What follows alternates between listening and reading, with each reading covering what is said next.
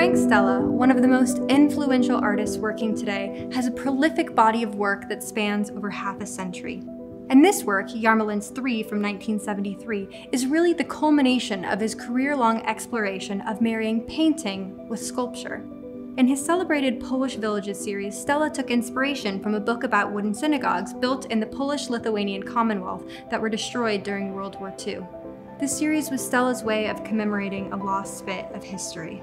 In this work, Stella used wood, vibrantly colored felt, and canvas to create different reliefs and depths in a brilliant monumental representation of a synagogue that used to stand in Jarmolince, which is in modern-day Western Ukraine. The tension between the 2D and the 3D really comes into focus when you see the work in person, and the central spine comes out, almost like the corner of a building. When you look at it from certain angles, I love how the work seems to move from being a painting to being more of a sculpture. The Polish Villages series is very well represented in museum collections, so we're really honored to be able to offer our collectors this rare opportunity to bid on Jarmolince III in our upcoming 20th Century and Contemporary Art Day sale.